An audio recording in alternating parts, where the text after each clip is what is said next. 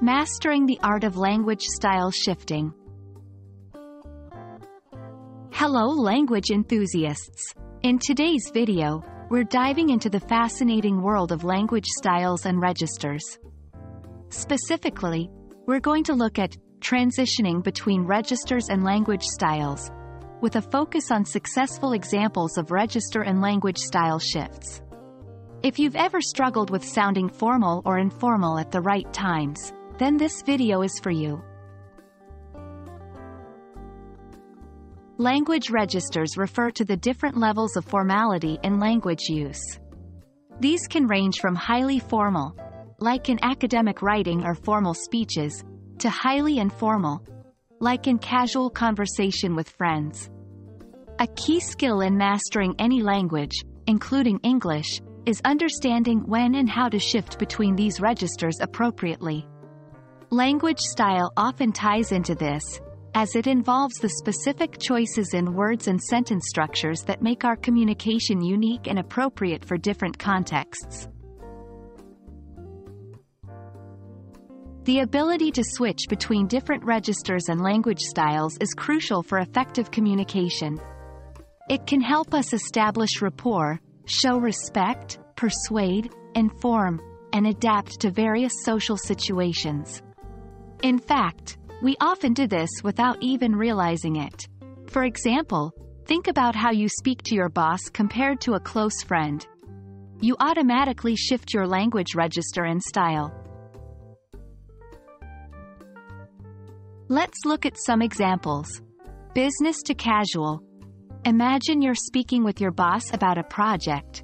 We must expedite the process to ensure timely completion of our task.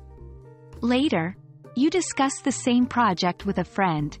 We need to speed things up if we want to get this done on time. Academic to everyday language. An academic paper might read, "Societal conventions have been radically transmuted by the advent of digital technology."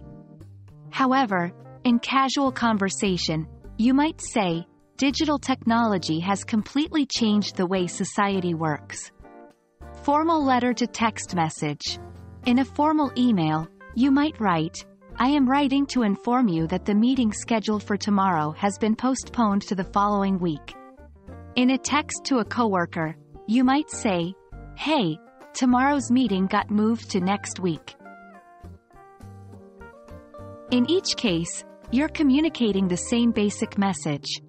But by changing your language register and style, you can ensure it is suitable for the context and the audience. Here are some tips for transitioning. 1. Know your audience. Always consider who you're talking to and adjust your language accordingly. 2. Context is key. Pay attention to the context. Formal situations require formal language, while informal situations allow for a more relaxed style. 3. Practice makes perfect. The more you practice shifting between registers and styles, the more natural it will become. And that's a wrap on transitioning between registers and language styles. Remember, it's all about knowing your audience and being sensitive to the context. With practice, you'll become a master at shifting your language to fit any situation. Until next time, keep exploring the wonders of English language.